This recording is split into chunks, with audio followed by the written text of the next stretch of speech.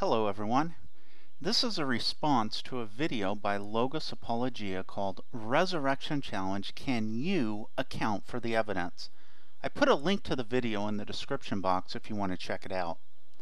In his video, LogosApologia claims that the resurrection of Jesus is the most reasonable conclusion to 5 facts that he states are accepted by virtually every scholar.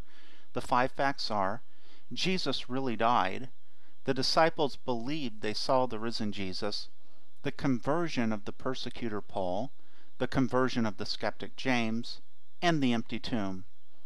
Even though I don't personally accept all of these 5 facts, for the sake of this video, I will concede them all. The implication from LogosApologia is that the only way to reasonably deny the resurrection of Jesus is to dispute one or more of the facts he presents. However, I hope to demonstrate that even if one was to accept all of the items as facts, a more reasonable conclusion would be that Jesus did not rise from the dead. I might also note that LogosApologia expects one hypothesis to address all of the facts he listed. However, I believe that although the 5 facts may be related, they don't all need to be explained by one event. One event may have caused a chain reaction. The first item I'd like to address in LogosApologia's argument is Fact 5, the empty tomb. The resurrection hypothesis does provide an explanation for the empty tomb, but is it the most plausible? The answer is a resounding no. The most plausible explanation for an empty tomb is a natural one, such as the body was removed by Joseph of Arimathea or someone else. The main objection offered by pro-resurrection apologists is to say that there were guards posted at the tomb which would have prevented the unwanted removal of Jesus' body. But what evidence is there to support the claim that a guard was posted at the tomb? The only evidence I can find is in the Gospel of Matthew. The other Gospels interestingly leave this detail out. Now, why would that be? I believe the most likely explanation is that the story was a fabrication by the writer of Matthew as an apologetic to answer the allegation that the disciples stole the body of Jesus. The second item I'd like to address is Fact 2, the sightings of Jesus after his death. To most people, this offers the greatest evidence for a resurrected Jesus. However, is it the most plausible explanation? Again, I have to answer no. Studies have shown that our perception is affected by many types of bias. One type is expectation. In other words, we can perceive exactly what we expect to perceive, regardless of what is real. This is why scientists in Nazi Germany thought they could see non-existent physical differences between the blood particles of Jews and those of Aryans. Another type of bias that can affect our perception is something called false memory.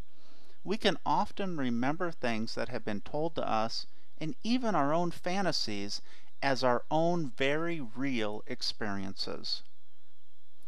A third bias that affects our perception is availability error or confirmation bias. This bias causes us to look for evidence that confirms what we already believe and avoid evidence that contradicts our belief. A fourth bias that affects our perception is pareidolia. Pareidolia is a phenomenon where vague and random stimulus is perceived as being significant. Examples of this include seeing a face on Mars and sightings of the Virgin Mary. I believe it was the combination of these biases, accompanied with some form of hallucination, which caused individuals to think they saw the risen Jesus. One of the main objections regarding the hallucination hypothesis is that although individuals can hallucinate, this usually isn't found with groups. Groups tend not to hallucinate together. Now, although this is generally true, it isn't always the case. For example, there have been group sightings of the Virgin Mary. Now, the Gospels, as well as 1 Corinthians, document post-resurrection sightings of Jesus. But what is important to stress is that although these accounts describe what the group saw and experienced, we don't have the individual testimonies of each member of the group. Instead, we have 5 individual accounts of what the entire group saw, and some of those accounts were not even firsthand. Using this method does not establish that everyone present saw exactly the same thing. It is completely possible that some may have seen Jesus in white linens with no blemishes, while others may have seen him in dark garments with pierced hands and feet, and others may have only seen him in spirit form. Additionally, from these testimonies, it's not even clear that everyone present even saw Jesus. If some were hallucinating, then they would be the most likely to speak, while those who didn't share the same experience would be less likely to speak up.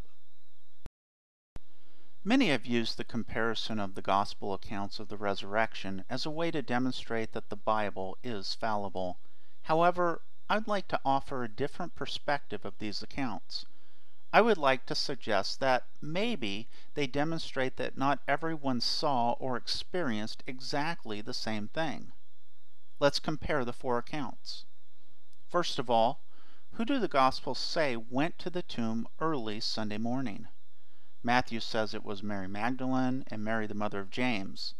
Mark says it was Mary Magdalene, Mary the mother of James, and Salome.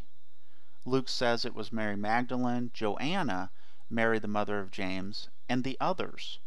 And John says that it was only Mary Magdalene that went to the tomb.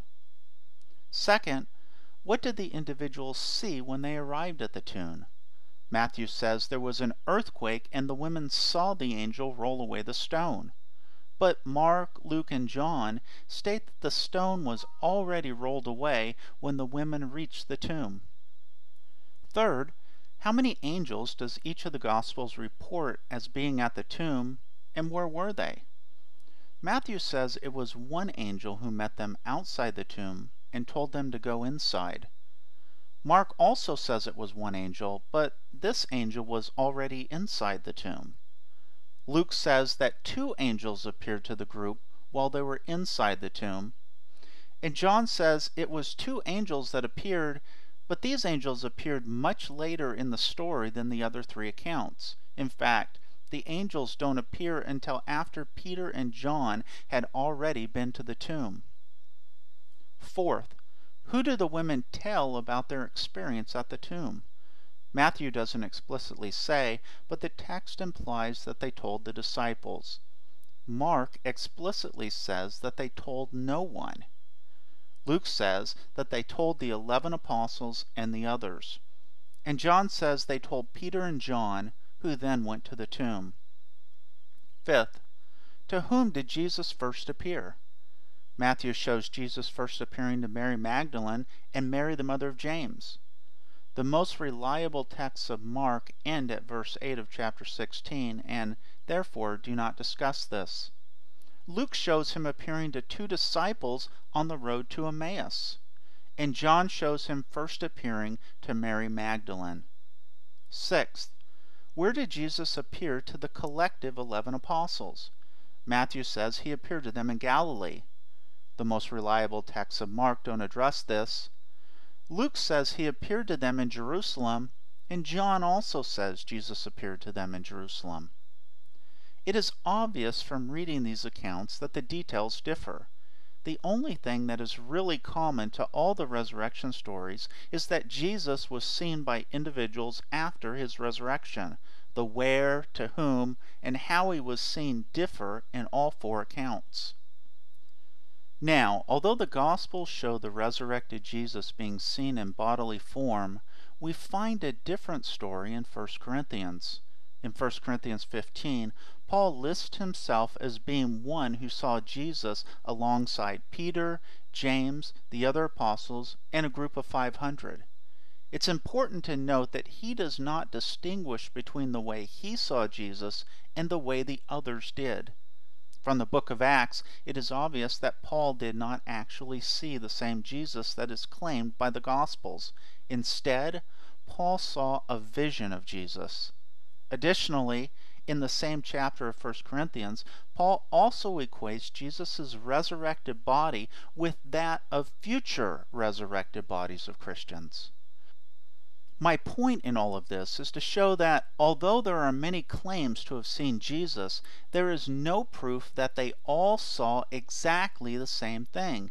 In fact, the evidence I have presented shows the exact opposite. For the sake of time, I won't address the other two facts, but may do so in a subsequent video. However, I will tell you that there are very plausible explanations for the conversion of both Paul and James. People can be profoundly moved by experiences, even if the events of those experiences are just perceived and not actually real. What I want everyone to take away from this video is that one can concede to all of the facts presented by LogosApologia and still find a natural explanation to be the most plausible.